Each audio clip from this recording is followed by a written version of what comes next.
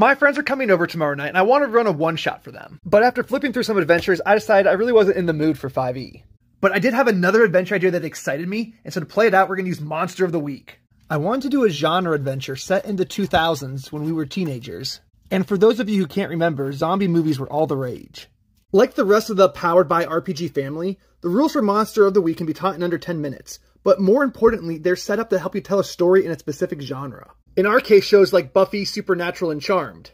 Everybody plays an archetypical character, and you have moves like you'd see in the movies. Like the crooked role just knows how to break into buildings, or the sidekick role will always arrive just in the nick of time. For the adventure itself, I'm going to plan out 5 scenes. First is the introduction scene, which kicks off the adventure.